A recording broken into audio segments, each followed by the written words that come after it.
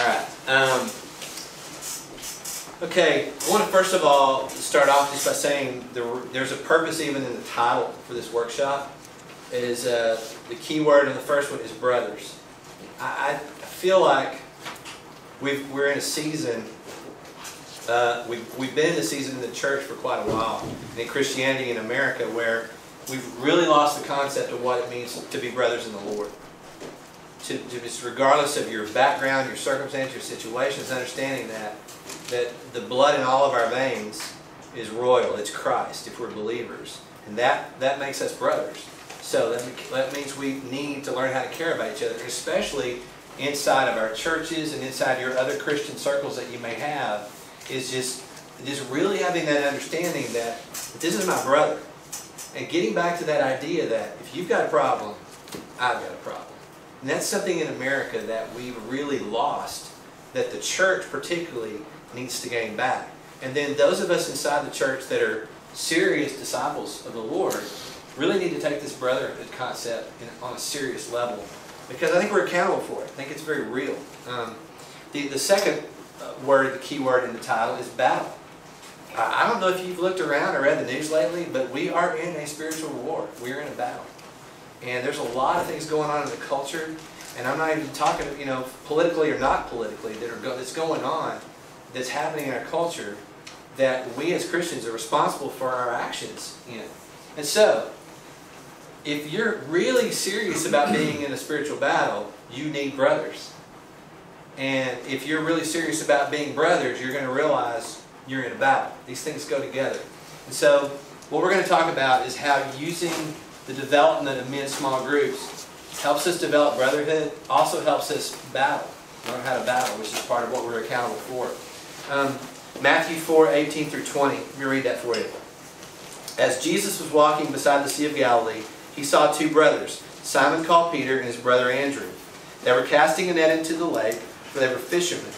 "Come follow me," Jesus said, "and I will send you out to fish for people." At once they left their nets and followed him. Part of what we're going to talk about this next little bit is just why. We're going to answer the question of why. Why are we talking about small groups? Why would we be interested in developing small groups? So, let me give you a little bit of background that just helps us understand this concept of what's going on in this passage right here. A lot of us would ask the question, why would Jesus walk down the beach, look at these two guys, say, "Come follow me"? Why would they leave their career and their dad just because this guy said, "Come follow me"? It's because he's Jesus and he's got this trance thing over them. What was that about? And I think it's really important that we understand that back then you had rabbis who would come on in, guys. Is there a chair back there? That you would have a rabbi who would tell men of the age of accountability, 12, 13 years old. They'd bring these young men in, and they would say, "Okay, you need to know the Torah. You need to know the context of the Torah." And so what they would do is they would bring young men in, and they would say, "Okay, quote me Deuteronomy 4, this much of the passage." The young men would have to do it. Then the rabbi might say, "Okay, what is the context? What is the meaning in and around this passage?" They had to learn how to not just throw up and memorize Scripture. They had to really learn how to work with the Word and understand the Word and have a meaning of what does this mean. Okay, so to get to the point where they could even teach it. So what would happen was these rabbis would have these young men. They'd come in, ask them to quote Scripture, ask them to give context, ask them questions in and around Scripture. If they didn't handle that properly, then what the rabbi would do is say, didn't go well for you, go find a career. Go do something else. You need to find a trade. If they handled the Scripture well, they handled the Torah well, what would happen was the rabbi would say, "Come and follow me," which means come and be my disciple. Come in and you're going to live with me. I'm going to disciple you. I'm going to mentor you. I'm going to train you in the ways of the rabbi. Okay? So you got to understand here that Peter and Andrew had flunked the original rabbi test. Okay? And they knew they had. That's why they were fishermen. That's why they worked for Dad. And so Jesus had shown the capability of handling the word well when he was a child. Remember the story where his parents can't find him, they find him in the temple, and they were amazed at the ability to teach? So he had gained a reputation of being a rabbi that just blew it off the charts. Of course, a lot of people didn't understand. He was the Word, and he had written the Word, so therefore he knew everything about the Word. And all about me. Yeah, he was very qualified. And so they knew that. So they knew he had a great reputation as a rabbi. So here's this rabbi with this incredible reputation, walks down the beach. Look at these two fishermen that flunked the original rabbi test and goes, "Come and follow me." That was a huge meaning to them. It wasn't just a suggestion, or a, "Hey, you guys look good." It wasn't like picking for basketball. You know, we're talking about a major thing. So that's why they dropped their nets and they followed him. But I think it's very interesting, and this ties into what we're talking about, that Jesus, sometimes in Scripture, we've not just got to look at what happened, we need to look at what didn't happen. Jesus didn't walk into the temple and start picking guys. He walked down a beach. He looked at boats. He looked at tax collectors. He looked at everyday, ordinary, common guys and called them. Okay? That's really key that we understand that, because he was God. He could have chosen whoever he wanted. If he wanted a king to be his disciple, I think God could pull that off, right? If he's sovereign, if he's Almighty God, he could do that. That's not what he did. And I think it's also critical that we understand that when Jesus began calling his disciples in a very short span of time, if he was God, so if he wanted to, he could have walked down a beach, and at the end of that walk, he could have had 12,000 guys. Like, what they wanted him to do was overthrow the government, be the Messiah on the white horse and overthrow the Roman government. He could have called an army and done that. He could have called 12,000 guys. He could have called 1,200 guys. He could have called 120 guys. But isn't it interesting? They called just 12. Now, let's tie that into how we tend to be trained to think in the American Western church. What does the focus tend to be when we talk about church? Size. Size, numbers, quantity. How big is your building? How many people do you have? I told the last group that for 9 years we planted 3 churches actually over a period of time, but one of them I pastored for 9 years. And when I would meet other pastors, and they would find out that I pastored a church, you know what their next question always was? How many do you have? And I got so tired of that question, because to me that's got nothing to do with it. Okay, you know, I don't know. Maybe that's why God did give me 4,000 members, because I'd go 4,000. How many do you have? Maybe I would have been really egotistical. I don't know. You know, maybe He protected me from that. You know, we had about 150, but here's what I started doing. I would not answer the numerical number, because I talked about my members. I talked about who I had, not how many I had. And I think that's more the concept of what we learned from Jesus, and what something I decided to do. It's what we see from Jesus. Think about this for a minute, guys. There's no place in Scripture, or we have no indication that this happened, but it could have. So Jesus has called his disciples. He called 12. You know, the 12th one is a little sketchy, and it turned out to be, it was true that he was sketchy. But so he's got 12. And then he ended up with Mary and Martha and a few others, but his primary were 12. Just think about the teachers of the law when they find out that he's got picked these 12 guys who aren't rabbi material. Okay? And they come up to him and go, "Well, Jesus, we see you've kind of chosen your church. How many do you have coming?" And Jesus didn't go, "Well, we've got 12. But, you know, we're planning a huge men's outreach next week, and we're going to do a fish fry out by the lake, and we're going to have a lute band play, and we're hoping to get up to 40 or 50 next week." You know, that is not what he said. That was not his answer. And here's the thing. We've got to remember, Jesus didn't apologize for anything of that nature, because it was intentional what he did. And I think we've got to follow that line of thinking when we start thinking about men's ministry and what our focus is and how we're going to focus. Because the most disappointing thing for anybody who has a men's event is when they see they're not going to get the number that they thought or hoped or prayed they would get. And it happens all the time. It's part of it. It's how we're wired, and I get it. And as soon as somebody asks me to come into a men's event, I immediately start helping the leader understand, like, man, you pray for your number and I'm believing for you. Brother, I'm here for you no matter how many show up. Because it just, I've been there, I've seen that too many times.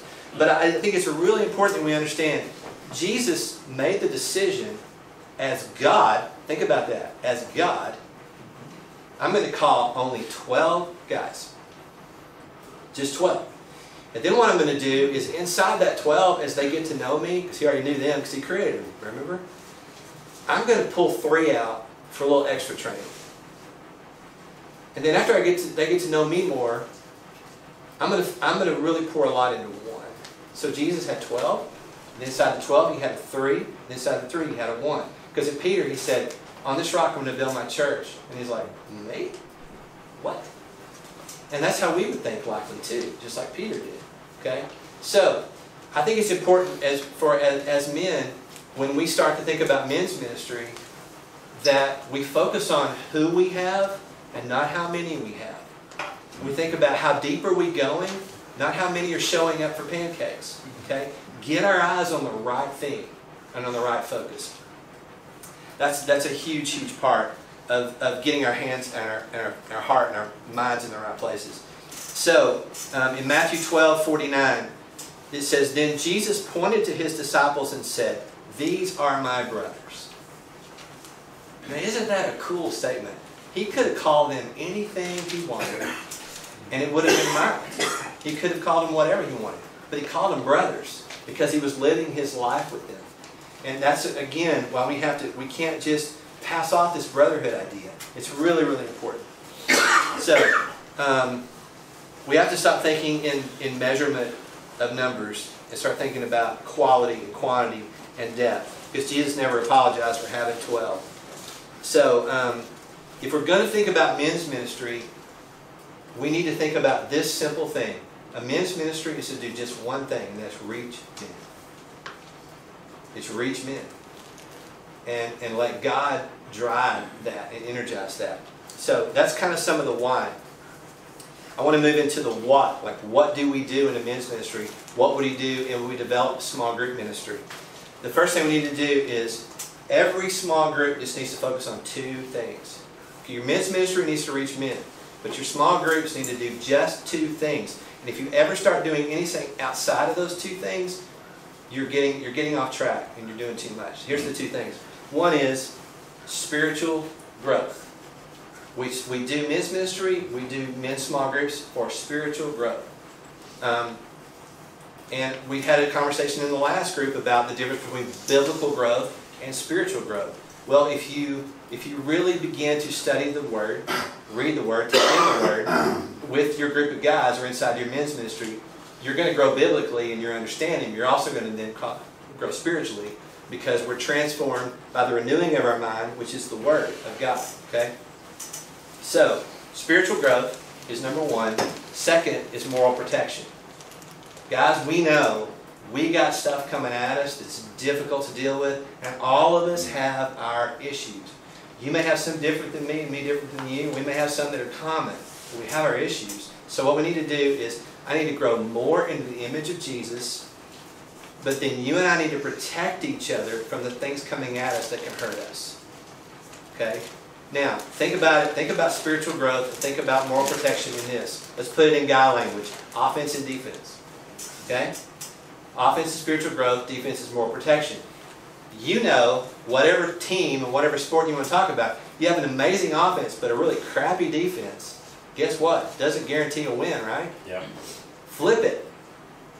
Incredible defense, bad quarterback, bad running back. It's going to be hard to win, okay? So you want to balance that and have both. So if you and I are getting together and going, we're going to challenge and inspire each other to grow in the image of Christ, but then we're going to really dig in deep and learn what's hurting you, what's affecting you, what's stopping your relationship from Christ from growing.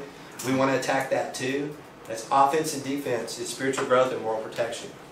All of that's going to converge into life change. I said it in front of everybody, but I want to repeat it here again. I really honestly believe that the primary thing God can use to change a man is a godly woman. Okay? And I know that there's, not everybody's married. I know not everybody's people have been divorced, and I get all that, so there's that. But here's the other thing that can help us grow, whether we're married or not, and that if we will truly allow our lives to be transparent with 2 or 3 other guys, and really be honest about what's going on in our lives spiritually, and what's happening in our lives as sin, that's going to change us. Far more than just making sure that we're attending church, because we're going deep with someone on a regular basis. Okay, let me pass out.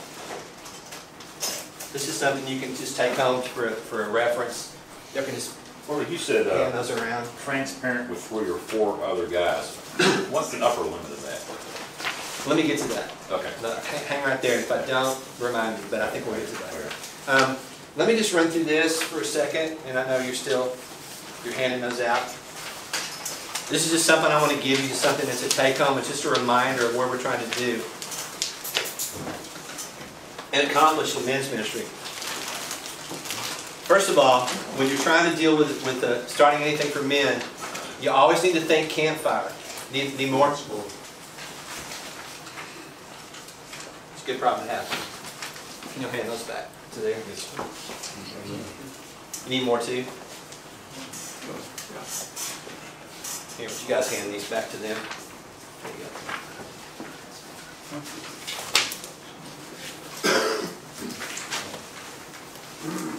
Got enough?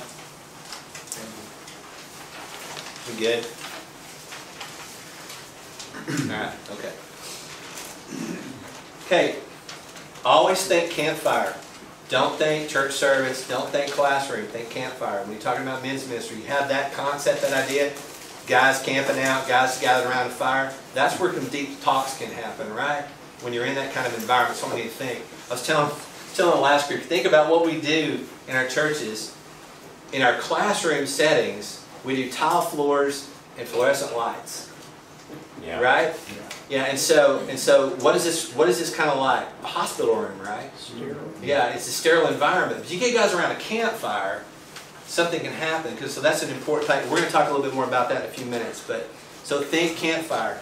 Our goal is always to create a Christ-centered band of brothers. We've covered that. I just want to put that on your handout. Here's some focal points. You want brothers who are going to watch your back and kick your butt. Now, let's be real. If you're going to allow somebody to call you out on something, and you're going to allow it to happen and listen to them, it's going to have to be somebody that you know has got your back, right? And that's part of brotherhood. It's a balance. It's both. We need to build on the Bible and have a bridge to God's presence. So Scripture always needs to be a part of every men's ministry and every small group, and trying to get to God's presence. Change behavior and bring balance.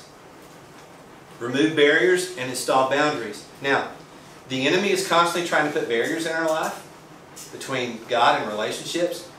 But God can install boundaries that's going to help us in staying away from the things that are going to hurt us. So we need to remove barriers and install boundaries.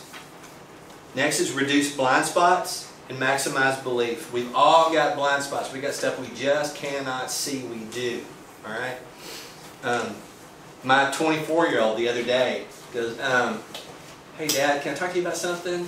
And I was like, sure buddy, what's going on? He's like, he talked to me about a blind spot that I have. That's something I didn't realize I was doing. And thank God I created an environment that he's okay with bringing me that. But I welcome that from him because he loves me. All right? Now, then we battle together and we grow brotherhood. And then this is a great, great line for all men's ministry is bring broken men to brave action. Because the first thing we've got to realize in a men's small group is we are all broken. Okay? We've all got our stuff, we've all got our issues, and God knows that, so we need to realize it. But we all need to be brave about addressing and trying to deal with those. Alright? So, now I'm going to move to, this is really logistical stuff, but it's important. Alright? I'm going to give you 3 ACEs. It's place, space, and grace. Place, space, and grace. Let me explain those. Number 1, the place is wherever you're going to meet, whether you're going to just have a small group to meet or you're going to try to do men's ministry in your church, you need to have a place that's comfortable for guys. Now, I'm not talking about soft sofas and, Starbucks. I'm talking about a place where they feel safe to share. I just said Starbucks. Let's say you can't have an effective men's small group meeting at Starbucks, because who's going to talk about a pornography addiction around a bunch of people? You're just not going to do that, especially if you're in your town. So you've got to have a place where you feel free to share, somewhere you're comfortable with sharing. And the feel is very important of that, of having a place where people feel comfortable that they can share. So the place you meet is really important. All right. The next one is space. Now, place and space can seem like the same thing, but here's what I'm talking about with space. We've got to learn, once again, the discipline of silence. We've got to understand that silence is okay when we're trying to grow and we're trying to deal with stuff. Case in point, all of us have been in Sunday school classes. When a Sunday school teacher is in front of a group and he's trying to engage discussion, what does a Sunday school teacher feel like is his enemy? Silence. Silence. Yeah. You ask a question and you step back, and the Sunday school teacher is going, "Oh God, please, please, please let somebody say something." Say something. Yeah, and you look at one of your buddies going, "Dude, if you're quiet for another minute, like, man, we're going down the hall after this," because you want people to talk because of your role, right? But we've got to learn to embrace silence, because particularly as guys, let's forget the ladies right now. As guys, here's what can happen. I ask you a question right now, and what are you going to first start doing? You're going to start thinking, processing. You need a minute to do that. Now, if you come up with something, what's going to happen next is, for a lot of you, you're going to have to work up the courage to say it. Right? Okay, I know what I want to say. I'd like to say it. But what if right before you finally got the courage and the answer, I go, okay, well, I guess nobody's going to share, so you like, whew, dodge the bullet, right? So in men's ministry and in small groups, what we've got to do is, quiet is okay. And when I was a pastor, once a quarter, I would do open mic day. And after worship, I just put a mic, live mic, up in the front of the room, and I'd sit down. And if you've got any sort of testimony of anything that the Lord's done, something that's happened to you, something you need prayer for, it's open mic to the church. You can share it. And it was always some of our most incredible services, just to give people the opportunity to share what God has done. An amazing concept for the church, right? It's just share what God's done. And so, but here's what would happen all the time. When I would do that, I would sit down and 4 or 5 people were ready. They were coming up and they were sharing. And then we'd have a lull. And, and when you're sitting there in a church, and it's been 1 minute since nobody's come up there, that feels like forever. And so I'd go by, and I'd let a couple of minutes or so go. Sometimes I'd let 3. And I'd kind of be looking around watching people, because we weren't a huge church, watching people, and looking around like, okay, I guess that's it. And all the time, I would start to step up, and somebody would stand up. Well, what if I'd have jumped it at 2 minutes? What if I'd have jumped it at 1 minute? Yeah. And shut it down? So, particularly as guys, you've got to think, we've got to process. Even if you're an extrovert, we can be uncomfortable sometimes with sharing. We've got to encourage the space for guys to think and process and to form their answers and to speak. That's really, really important. So as leaders, we've got to stop the temptation to talk in the gaps. And another thing about space is, we've also got to watch in men's ministry when people are sharing, and in small groups, when guys are sharing, we've got to peg how many extroverts do we have in the group, how many introverts do we have in the group, because that makes a big difference. Okay? Case in point, the church where I was pastor, we had 5 elders, of which I was one. And so I realized after about 2 or 3 meetings after we'd formed the elders for our church, I had 2 extroverts and I had 2 introverts. So what would start to happen in our meetings is 80% of what was shared were from the extroverts. And the 2 introvert guys did a lot of this. Their personalities were happening. And I'm an introvert by nature, but I'm an extrovert because I'm trying to be a leader. And so I'm kind of working on both ends. But what I finally had to do was I had to finally come together and go, hey guys, I love you. You guys need to shut up a little bit. You guys need to speak up a little bit. We've got to balance this thing. So that personality at a part of space, of allowing space, you've got to allow for people's personalities. Okay? All right, third one is grace. It's grace. I know I'm talking with a broad brush here and very stereotypical, but I think it's important that we understand this. Across denominational lines in the American church, we're coming out of a season, I believe, that's put a lot of grief on the men.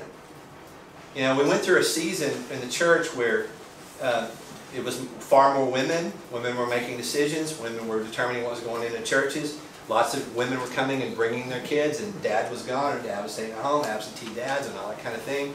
And even it started being reflected in our sitcoms. And dad was always the doofus who couldn't do anything right. You know, we've gone through that season in our culture, but you see the reflection in the church, you see the reflection in the culture.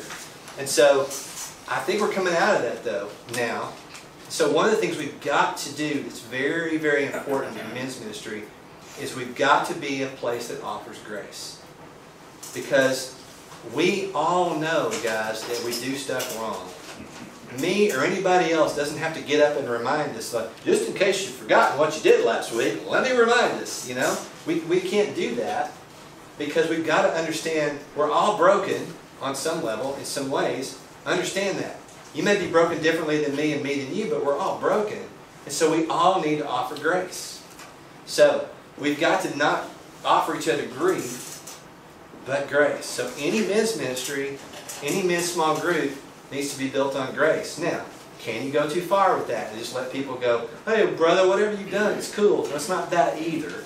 It's a balance. But we've tended to be too much on the other side. And if men will come today to a grace-oriented environment when they know they're safe, when they know somebody's going to care about them and help them with their stuff, but they won't show up somewhere where they know they're just going to get beat over the head again because everybody else is doing that to them, right? So that's grace is really, really important that we understand that. Romans 8:1. There is therefore now no condemnation for those who are in Christ Jesus. If we're believers, then there is no condemnation because we're in Christ. So we're also not allowed to condemn each other. So when a brother has the bravery and the guts to sit with another couple of men and go, hey guys, I got to come clean with something I've been doing for far too long. Here it is. Whatever that is, that's bravery, gentlemen. And we've got to stop thinking that somehow, oh, he confessed a sin. We don't need to do that in the church. That's not the attitude we've got to have. The attitude we've got to have is, brother, this is the place to get out your dirty laundry. This is the place to create a safe environment for you to be able to talk about what's going on, because we want to help you change into the image of Christ. And the only way we're going to change the image of Christ is for us to deal with our stuff, right? Because we all want that place of grace.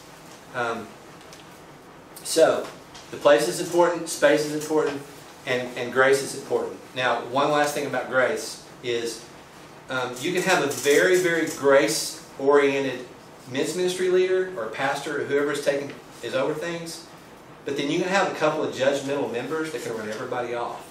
So you've got to really be careful as a men's ministry leader to just watch things to realize that if somebody's constantly like, oh, I can't believe he did that, you know, that kind of stuff, guys are out the door. In fact, that actually usually will tell them church is not a safe place. Yeah. So you're not just affecting your church when that happens, or your ministry. You could be affecting their church paradigm for the rest of their lives. Okay? So grace is incredibly important. Okay. Let me give you a couple of models of ways to do men's ministry. Now, I've been doing men's ministry going on 10 years, where that's been my primary focus of what I do. And that came out of me being a pastor, because I realized if you get to the guy, you can get to the family. And so that's really how God kind of called me into this. And it's not an easy thing at all. Men's ministry is tough these days, but that's the motive. But one of the things I've seen is doesn't matter the denomination, doesn't matter whether you have a small church or you have a large church. Lots and lots and lots of churches today have nothing for men. I mean, I can tell you mega churches right now who have a viable, strong women's ministry, an incredible student ministry, incredible children's ministry, but the men's ministry is non-existent. Then here's another thing that we've got to be really careful of, and I'll explain this, but very often men's ministry in churches, they call it men's ministry, but it's an opportunity for men to get together and eat wild game, or throw axes, or go fishing, or go bowling, and nothing spiritual happens. It could have been bowling club, it could have been whatever, but we did it on the auspices of the church is sponsoring this. Now, if you have a men's ministry that's growing and functioning and guys are deepening in the Lord, and then you have those events as an outreach to get guys into your men's ministry, now you've got it right. Now this is what we need to do. There needs to be doorways for men to get in to men's fellowship, but if that's all you're doing, then we're not really doing men's ministry. Okay? So, with that in mind, there's two ways. And the way I'm going to tell you to do men's ministry, it doesn't require a pastor to be on board. It doesn't require a budget or a line item from the church. Okay? I'm talking bare bones organic here, right? So, one is, and this is the way I started one at my own church, is just get all the men together that are interested. If you're interested in men's ministry on any level, you want to get together with us as guys in church, come Wednesday night at 7 or whatever it is and gather guys together and then start to just introduce the paradigm of guys who want to grow in the Lord together, we want to be brothers, we want to fight the battle together, we want to help you be a better husband, a better father, a better employee, better boss, everything. Get the parameters out there of what you're trying to do. And then what we would do is we'd gather everybody together. We would kind of challenge, do a short challenge thing. We'd kind of do an inspirational thing. And then we'd ask, is there any big prayer requests going on that we need to know about from somebody? And then what we do is say, okay, grab a couple of brothers next to you and go split off and go around the building and you guys just talk about what's going on in your life and pray. When you're done, hang out and visit where you can go. Let me tell you what started happening. We began to get everybody together, got everybody on the same page, telling guys to split off into groups. I'm just talking about understanding you're just sharing life, what's going on in your life right now, and then praying for whatever you shared. We would have guys hanging out in the parking lot until midnight talking about stuff. Only because we created an environment for guys to be able to communicate to one another. Now think about that. If you want to create a men's ministry, if you just allow guys to go, this is a safe place for you to talk to somebody, for you to pray for each other, that's men's ministry.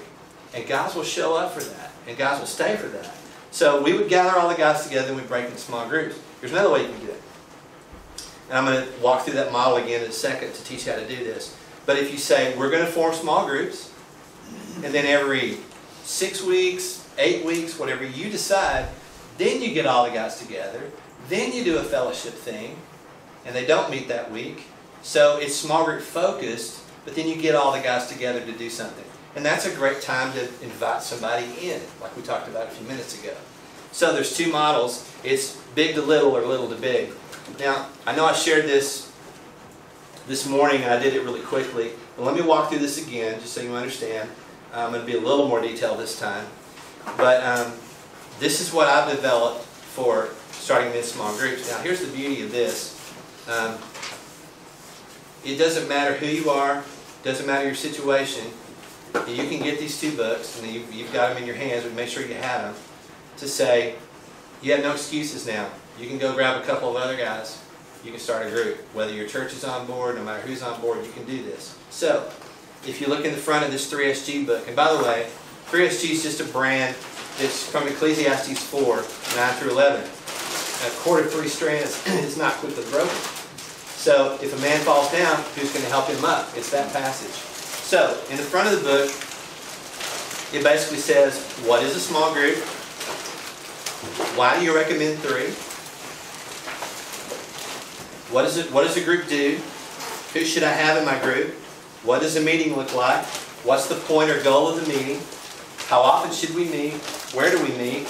What about life in between the meetings? And then there's some added points there. I worked with a lot of different guys to say, have we covered all the basic questions that a guy would ask to start a small group? And I think for the most part, we've covered 95% of them here. So you literally can read very simple guidelines how to start a group and just follow that and you can do it. Now, again, that's week 1. Really simple. You don't even have to turn the page. Like, it's right there. Your next meeting that you have, whether it's a week later or 2 weeks later, what is, that's a meeting. So it starts off really easy, really simple. But where the text is going to take you is 1, into Scripture, and 2, it's going to take you into how do you be in a group? What do you do in a group? So after 13 weeks, you'll get a really good feel of what we're supposed to do when we get together. Now, lastly on this book, this last page has a list of accountability questions. So, you don't have to follow, you don't have to go through all of these every week. You can write your own. This is just a guideline of how you can form this. But let's just say you start meeting with some guys. You start realizing, well, this guy has a real issue with this guy has an issue with this, I have an issue with this. Here's what we're struggling in. You start developing your questions you're going to ask each other to tell each other the truth based on what's going on in everybody's life. A lot of guys get together, and what is the first thing that they're all going to start trying to deal with? Purity, right? And so you start learning what questions do we need to ask each other to help each other start to develop purity in our lives and hold to that. So that's the question. I know one group who their very last question they always ask each other is, did you just lie to me? Which is a great question to have at the very end. Did you just lie to me? They ask each other that every week. And when you start meeting with some guys that you really start loving and caring about and praying for, it's harder and harder to lie. It really is. And so that's a great question. Then, after you get out the 3SG book, which is 13 weeks or how many weeks you want to do it, then you move to this book. There's 15 chapters. There's some introductory chapters in it. And then it dives into issues of purity. I talk about pornography. I talk about lust. I talk about masturbation. I talk about all the stuff that we don't want to talk about as guys, and we sure don't want to talk about in the church. Okay? I deal with all that stuff from a scriptural basis. All right? It's not just, hey, don't do this or do this. I deal with it from a scriptural basis. So we deal with all those issues of purity, and then we talk about speaking truth in love. How do we become a man of truth? And we deal with the lies that we tell ourselves, the lies we tell other people, all those kind of things we deal with. How do I become a man of truth? And then it moves to righting wrongs. Righting the wrongs in my own heart, righting the wrongs in my family and my marriage, righting the wrongs in my community that I can, and even how God can use you in the world. And then the final chapters are dealing with just the nature of following Jesus. And so I've had groups that this is about 6 months of material if you're going to meet every week. I've had groups finish in 6 months. I know a group in South Carolina that it took them a year. Because when they were in the purity section, they were like, we're not going to move on until we've all dealt with this. And so if they spent 3 months in purity, so be it. Nobody was setting a deadline on it. It's their group, which is the beauty of it. There wasn't some pastor going, hey, when are you guys going to be done and move on? It was about dealing with the issues, which is really the point. Okay? Now, here is always the big question in men's small groups. And I get this all the time. Well, Robert, we did your 3SG and we did your notes cut. It went really well. It took us 6 months, 9 months, a year, whatever it took us. What book do you recommend next? Well, here's all my answer. The Bible. You use the Bible. There's scripture in here. All I'm doing with these books, gentlemen, is leading you into how to be in a group and dive into the deep end with your issues and really deal with the stuff. Then what you do when you're done with these, you show up with your heart and your Bible. You sit down with your brothers and you go, here's what's going on, here's what happened this week, here's what's going on. If you ask accountability questions, ask them. Have some sort of basis with how you deal with your stuff. Share. Open the Word and say, what is God showing you in the Word? What is God teaching you? Doesn't mean you all got to be reading the same scripture. If He showed me something in Mark and you something in Proverbs, awesome. You know what's going to happen? When you share what God's done for you in Proverbs, that's going to challenge me. If I share what God showed me in Mark, that's going to challenge you. It's iron sharpening iron. And so if it's the Word, it's going to sharpen each other. It's not ever going to return void. You do that and then you pray for one another. So if you make an hour a week with 2 other brothers and you share life, you talk about the stuff, you deal with where you are and how you're doing, you talk about the Word and what God's teaching, you pray for one another, that's an hour of your week. Gentlemen, I promise you this. I have never, ever, ever in 10 years of this seen a group of guys that are serious about this and do it, that they don't grow and their lives don't change. Because if you commit to this kind of life, which again, go back to the beginning, this is exactly what Jesus was doing with his disciples. We're just able to do it with one another. And remember, where 2 or 3 are gathered, there he will be in our midst. If you're going to get together with your brothers, I promise you Jesus is going to show up too. Especially when you invite him. So, anyway, that's kind of the rundown. I know there's a lot of information thrown at you really fast, and we went from spiritual to logistics, but hope that'll help you. I hope that you guys are in here to start a group. We put the tools in your hands to be able to do that. And then, and I just want to speak, there's a few younger guys in the room here, and I just want to tell you, there is a whole lot of stuff that you're probably already dealing with.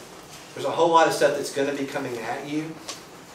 If somehow you could get with some guys that were serious about Jesus, and you started on this, the stuff you could avoid down the road will be unbelievable.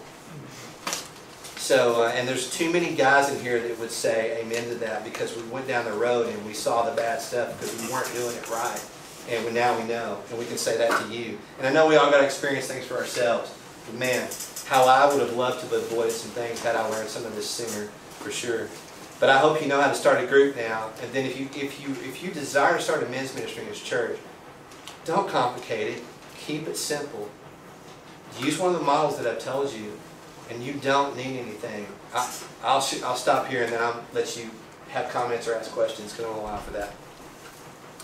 This is kind of the state of the church to me of how things are today.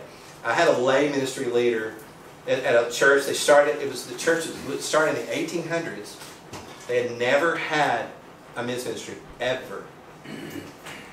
And so they had a men's ministry, and they had a women's ministry, they had a children's ministry, had a student ministry. And so this lay leader that wanted to do men's ministry got permission from the pastor, brought me in to do my conference, where I helped start small groups at the end. And so we did all that, and so I'm there, and we set up, and we're waiting. Guys are showing up before it starts and everything. And the pastor comes in, and the lay leader grabs me and says, "I want to introduce you to our pastor." So I met this guy, in his 40s, really nice man. And he said, "It's great to meet you, Robert. Can I talk to you out in the hallway for a second?" Sure. So I go out in the hallway, and I'm not kidding you. I'm going to tell you literally what happened. He put his finger in my chest, and he goes, "Don't you do anything this weekend that's going to put another thing on my plate. Do you understand?" Wow. What he was afraid of was I was going to come in as the guest speaker, declare how you start a men's ministry, and everybody's going to look at the pastor and go, "Hey, how are we going to do this?" And I go, "Brother, listen, I'm going to put this on the responsibility of your men, not me. In fact, if this works out the way I think it's going to work out, your life could get a little easier. Because some men may step up to help you." So a month later, I get a picture of 30 guys that started small groups, 10 groups, threes.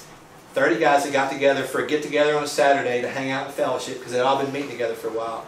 30 guys all smiling, meet together. Pastor wasn't there. Everybody wins, right? Pastor was or wasn't? He wasn't there. Oh, wasn't. Yeah. Yeah. So, and there's nothing about the pastor, because we got too many guys that are they're overworked. Now, I had one guy ask about talking about pastors, and I've actually seen a lot of pastors and priests that don't really want a men's ministry to begin, because you get a bunch of guys on fire in your church, and you've got another thing you're going to have to handle, right? Or they become intimidating, or whatever it could be. So, there's a lot of... I was a pastor too, man. I get it. So I'm not speaking about anything that I don't understand too. But it can get interesting, right? So, anybody any questions? Anybody any comments? I had asked earlier, and you said hold off on that. Yeah. Upper limits on the size of the Thank you. Very good. The reason I suggest 3 is... In fact, there's a Chevrolet truck commercial right now that says the power of 3. Yeah. There's something about 3, and I go like, how many astronauts were on every Apollo mission? 3. Like, okay, how many Marx Brothers were there? 3. How many were in ZZ Top? 3. How many were in the Holy Trinity? 3. Right? 4 Okay. Marx Brothers. There's 3 students. Well, Three Stooges. There you go. You got it. Thank you for correcting me. See, you're watching my back and kicking my butt. All the time. They were complete. This is good. Yeah, thank you for that. You're right. Three Stooges. Right. So I just think there's a power to 3. I don't understand it. I don't get it, but there is. But here's the practical answer to that too. I know guys that have 4, 5, and even 6 in their group. They have trouble getting everybody in and praying and talking in an hour. So it's a time thing. Okay. Now, guys tell me all the time, like, man, there's me and 3 buddies, just like we're tight. And I go, then stay tight. Like, don't change it. Just allow for it. So there's no magic number, and I even addressed that in the 3SG book. I just recommend it if you're starting to do 3s, and that's the reason why. Okay. So how do new people coming in get into one of those 3 groups, or they have to start their own 3 groups? Yeah, well, that's where somebody, whether it's a men's ministry leader or a point person, is going to have to pay attention to somebody wanting in, because you're going to have to either, I've seen where, a church goes, hey, our men's ministry is growing, we got some guys that want to get in a group, if any of you are interested, let me know, and then you can see if it fits. Another one could be, like, if you got a guy coming in, let him come into a group to learn how to do it. I've actually seen where a guy will come in to a 3 to make 4, and another guy go, you know what, we've been doing this a long time together, let him stay, I'm going to go start another group. You can start multiplying. Because what could happen down the road is the guys that have been meeting together a long time, that really understand the paradigm, may decide it's time for us to start our own groups and start to multiply and branch out. That's a way to grow the men's ministry organically too. So, how do you interface with the Emmaus groups? well, I mean, I've never personally dealt with that. I've had a lot of guys tell me this is very similar to Emmaus groups. Yes. And this is not something new under the sun. Like I said, Jesus started it in the beginning of the church. So I don't have any personal experience of how that interacts. This is open to anybody. Anybody. Not just Yeah. pilgrims. And I've had guys say, hey, I don't know another guy at the church that would do this with me. Who's your Christian buddies? This doesn't have to be even inside your church. Sure. So say you have a group of 3 and you start meeting together, and after a few weeks, one of the people is suddenly only able to be there maybe once a month when you're meeting every week. Do you eventually tell that person, listen, I think we need to find another person for the group? Or what do you do? That's such a delicate personal matter right there that I would not think there's a blanket way to deal with that, because you can know that, okay, we need to keep meeting, but we got to accommodate him because of what's going on. But I think that's just where you got to be really sensitive to the Lord and what He's trying to tell you to do. Something else I want to address that's an important thing is sometimes too you start meeting together and you just start realizing, like, somebody in the group will realize, like, this isn't just clicking with me. Like, I don't feel like I fit here. That's where you just got to get honest and go, guys, I love you. This isn't a good fit. I mean, I've had to deal with that as a pastor when we started small groups. I have a guy come to me and go, it's just not a fit. And I go to the other 2 guys and go, hey man, it's nothing personal, because it's not personal. It's a fit thing. And like, he's going to go try to find another group. I'm going to kind of help you guys, or if you guys know somebody you want to invite in. And generally, that stuff will work out really well if it's handled sensitively. So. Anybody else? Rules. Do you have any guidelines in starting a group where you establish what we need to focus on? Because I've been in groups before where they're just talking about their daily life and has nothing to do with it. Well, that's why a lot of the stuff I taught at the very beginning, it's got to be about spiritual growth and moral protection. If you start talking about sports and the weather, that's fine before you start and after you finish. But you've got to stay focused on those 2 things. Because, yeah, guys we're notorious for distracting ourselves. Talk about anything but what we really want to talk All right. about. Anybody else? Well, guys, thank you. I mean, you guys have been incredible. It's just so cool that you show up on a Saturday. I want to get this kind of information. Let me pray for you, okay? God, for every guy in this room that really just desires to get serious about their growth in you, and they want to find some guys that start a group, I pray that you would lead them to that. I pray that would come together well for them, and they would take what they learned today Take the tools and the resources you put in their hands. Help them to find the right guys to be a fit, to grow. Father, for the men in the room that they're wanting to start something at their church, they want to develop this more as something in their church, Father, I pray that you would just empower them, you would lead them, because nobody wants to make disciples out of men more than you. So I pray that they just follow you in that, that use these tools, these ideas, these concepts and resources to be able to do that, and you'd bless them in that. Pray that every one of these guys would somehow decide to wrap their lives around a couple of other guys for the sake of growing in you, so that we can do what we're supposed to do here, and that's change the world for you. We pray this in your name. Amen. Amen. Thank you, guys. Thank Appreciate you. it. Thank you.